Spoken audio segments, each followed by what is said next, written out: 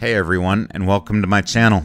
Today I am going to unbox and do a quick review of the Outland Model 870 58,000 BTU portable fire pit. I bought this unit on Amazon Prime for about 120 bucks, and naturally the 2-day shipping was free.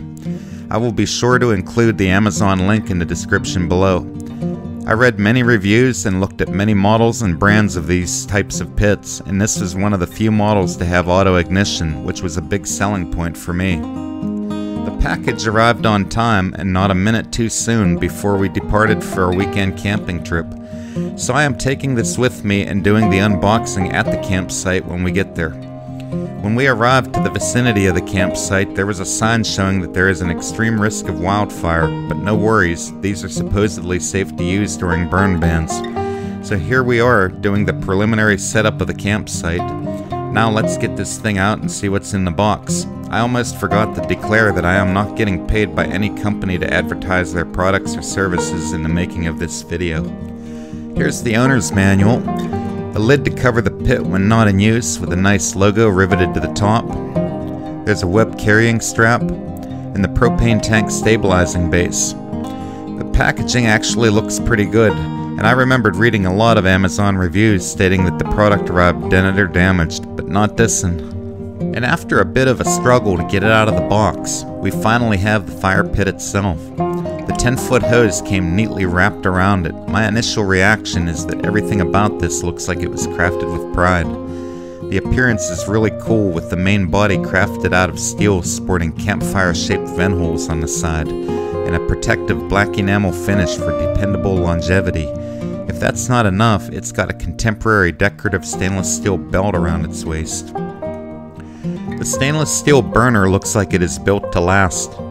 There are 2 aluminum plates with serial numbers as well as lighting instructions laser etched into them in multiple languages. The lid fits very well and is secured to the base with web straps which include a carrying handle. Pretty clever design, eh? At 19 inches in diameter, it is about 5 inches smaller than many of these pits made by the same brand, but 58,000 BTUs seems to be the common denominator with all of them, so I bought this one with the extra portability in mind. Also included in the box are 4 bags of lava rock, and as the instructions state, there are 2 medium bags that get dumped in first, and then the bag of large rocks. There is a 4th bag of spare rocks. I personally do not own a spare rock containment facility, so I am going to chance adding these 4 rocks to the rest of them. So we hooked up the propane tank, and we are ready to give it a light. To do this, you just slowly turn the knob counterclockwise with the gas on.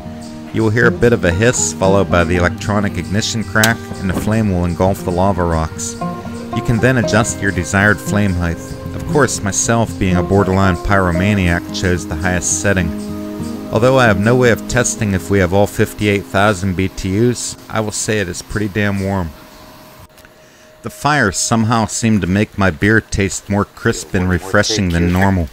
It seems to create the perfect ambiance to share stories and good times. I will now look forward to make new memories with family and friends in comfort and style. During its flagship burn, I never thought to time how long a 20-pound tank of propane would last. But we got a few hours that night and another hour or so in the morning before the tank finally crapped out. Not too bad considering the convenience and simplicity.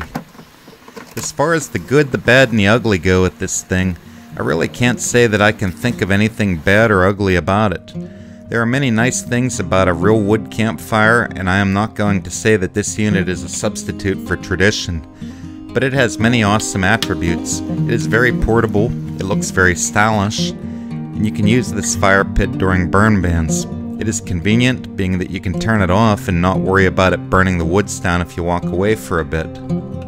For as long as we used it in this one spot, you can see that it did not do any noticeable damage to the grass or the dry leaves lying directly underneath it. It undoubtedly makes beer taste better and is easy to light no matter how wet it is outside. Even if it uses a 20-pound propane cylinder per night, I would say that it is decently cost-effective to run. There is no smoke, which means you will not be constantly moving to keep smoke out of your eyes, and lastly, you won't wake up the following morning smelling like a forest fire. I would definitely recommend this product. If you found this video helpful and entertaining, please click the thumbs up and share it with your friends. You might want to consider subscribing if you haven't already, as it doesn't cost you a dime, and click the bell to be notified for future uploads. If you've done all of that or none of that, it's all good. I appreciate you watching, and I'll see you next time.